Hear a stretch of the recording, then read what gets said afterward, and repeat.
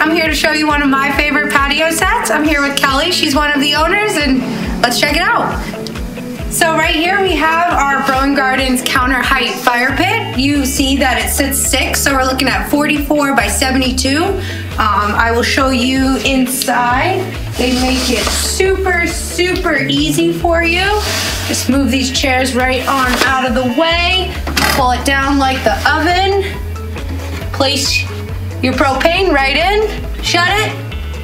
Hook up all the hoses, don't forget that part.